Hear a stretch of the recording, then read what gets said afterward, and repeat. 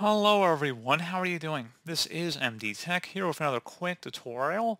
In today's tutorial, I'm going to show you guys how to hide or show white space in the print layout view in Microsoft Word.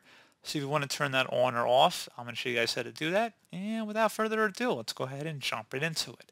So all you have to do is select the File tab up in the top corner and go down and select Options on the bottom of this left panel here. Select the Display tab over on the left, and then on the right side underneath Page Display Options, show white space between pages in Print Layout View. So show the top and bottom margins including content of headers and footers. So to change this option quickly, double click or double tap the top or bottom edge of the page. So you see it's currently enabled there. You could turn it off by just unchecking that option and selecting OK.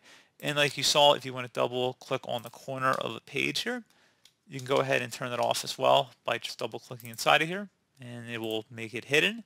So pretty straightforward process, guys. Do hope I was able to help you out, and I do look forward to catching you all in the next tutorial. Goodbye.